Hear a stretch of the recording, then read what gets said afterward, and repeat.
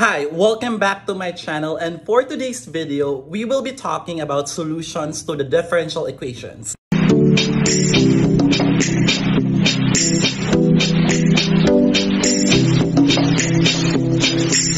Okay, so let's start now. So we have a definition here because we are interested to get the solution of a differential equation. So let us first define the solution. So a solution or integral of the ordinary differential equations f of x, y of x, y prime of x, until y to the n of x. When we say y to the n, it's the n derivative. That is equal to 0 on a closed interval AB is a continuous function. So take note of this. It is a continuous function y of x such that the n kinds of derivatives exist and satisfy the equation for all values of the independent variable. So ano nga ulit yung independent variable? Let's recall on that. So for a differential equation, yung mga independent variable, yan yung mga, let's say for example, meron tayong equations like this. And let's say, mga ganun. Kunyari ito, cosine t omega t equals 0. So this I here is the dependent variable kasi siya yung diniderivative, and that is with respect to t. So that means this t here is the independent variable. That happens to be on the interval, and the graphs of the solutions of the differential equations are called the integral curves. Again, this becomes a solution on the closed interval AB if it is a continuous function. Yan. And that would satisfy the given equation. And these integral curves is a representations or family of curves representing those solutions. Okay, so before we will dig in so much with the solution to differential equation, let us consider first this kind of intuition. Tingnan natin, yung ln of y plus y squared, kunyari this is minus integral of e to the negative x squared dx. So this is evaluated from 0 to x. And this is equal to 0. So note that in this case, your y is greater than 0. Okay, so these things here, so this guy here is actually a solution to a differential equation. Our differential equation is 1 plus 2y squared times y prime minus y e to the negative x squared equals 0. Okay, now how do we do that? If we will take the derivative, so we will differentiate this guy here with respect to x, ang mangyayari, this is d of dx, that is ln of y plus y squared minus the integral of 0 to x of e to the negative x squared dx. So di ba ang mangyayari dito, this is actually 1 over y dy dx and plus 2y dy dx minus e to the negative x squared. Kasi in this case, we are actually taking the derivative of this naman with respect to x. So ang mangyayari, this one here is considered constant. Okay, so this is equal to 0. So in other words, this becomes dy over dx times, kung tatanggalin ko yan, this is 1 plus 2y squared over y. Pina-factor out ko lang yung dy dx. Tapos eto siya, nag-a-add. And this is equal to e to the negative x squared. Which implies that this is dy over dx, which is equal to y over 1 plus 2y squared e to the negative x squared. Okay. And so, kung i-compare mo siya dito, kasi sabi natin this one here is a solution to this. So, itry natin. If we will be solving for the y prime, di ba y prime is equal to, ililipat ko to, so magiging positive y e to the negative x squared all over 1 plus 2y squared. Di ba ito yun? So that is actually the intuition of the solution to the differential equations. Okay. So with that, let us formally define general solution. Okay, so a function of this form is called the general solution to the differential equation. That differential equation is given by this in some two-dimensional domain. So two-dimensional yung domain natin. This domain. if for every pair of xy in the domain, there exists a value of a constant c.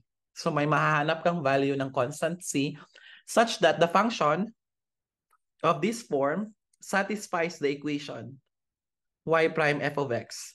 So, and that solution to this differential equation can be defined implicitly by this or this of the given differential equation. So in this case, this is actually our general integral and this is our potential function. Yan. Now from that, let's say we're given with dy dt plus a of t y equals 0. So kung titingnan natin, pwede natin to ma-write as dito, di ba? This is dy dt all over y equals negative a of t. Yan. Now observe that from this, kung titingnan natin, this is actually d of dt ln of y of t. And that is equal to negative a of t. Yan. And this implies that our ln of y of t equals the negative of the integral of a of t dt. Tama ba? And this is plus sum the constants, let's say c1. So, if I'm gonna take kasi naka-ln yung kaliwa, di ba? So, kung iti-take ko if I apply the Euler number, so yung ibig sabihin, y of t, ganyan, this is equal to e to the negative integral of a of t dt plus c1. Okay. So, tanggalin muna natin yung c1 natin dyan. So, this will now be our general solution on the form like this. So, this is our general solution. So, let us consider, for example, find the general solution of the equation like this. So, ang dali lang, kasi kung titingnan natin, we have, so let's formally answer this. We have a of t equals 2t, tama? So, ito yung kanina, di ba? If we have of this form, ganyan, ito na yung general solution natin. So, ang dali lang kasi kung titingnan mo, naka-form na siya eh. So, ibig sabihin yung a of t natin is 2t.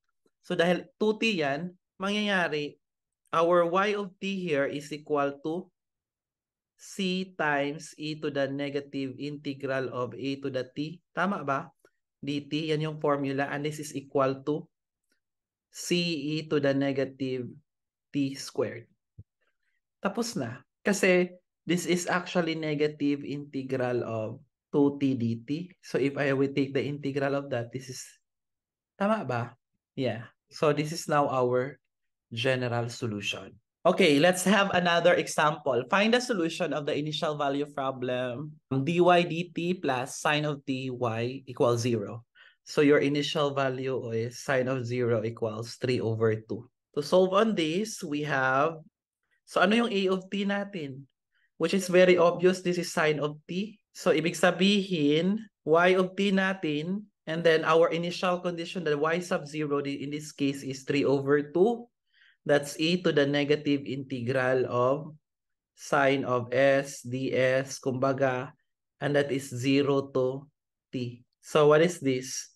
3 over 2. What is integral of sine of s ds? So this is 3 over 2 e to the cosine t. Tama ba? Minus 1. Kasi kung i-evaluate natin to, integral of sine of s ds 0 to t. So that is equal to cosine of s from 0 to t. So that's equal to cosine of t minus cosine of 0. Cosine of 0 is 1. So dito yung lalabas. So therefore, this is the general solution. Okay, so we have another example. So for any arbitrary constant c, show that this function given by this cx plus c over the square root of 1 plus c squared is the solution to the nonlinear differential equation y minus xy prime equals y prime all over the square root of 1 plus y prime squared. So let's take the derivative of y first. So taking the derivative of y, so that this is how we formally write this solution. We have, this is y prime equals C. Tama? And this thing here, this whole thing here is constant. So magiging 0 yan. So ito na lang yung matitira. What's next? Okay, so substituting. So dapat naka-explain natin yung lahat ng steps natin. Substituting y equals c of cx, plus c all over square root of 1 plus c squared. And your y prime is equal to c. Into the differential equation, we have, so anong mangyayari sa differential equation natin? Ano nga yung differential equation natin? This is y minus xy prime. So, papalitan natin yung ng y as cx plus c minus the square root of 1 plus c squared minus xy prime. So, your y prime is c, so this is equal to xc, which is equal to y prime. So, that is actually c all over the square root of 1 plus c squared. Okay. So, ibig sabihin, pag i-substitute natin, nakuha na natin. Thus, this proves the claim.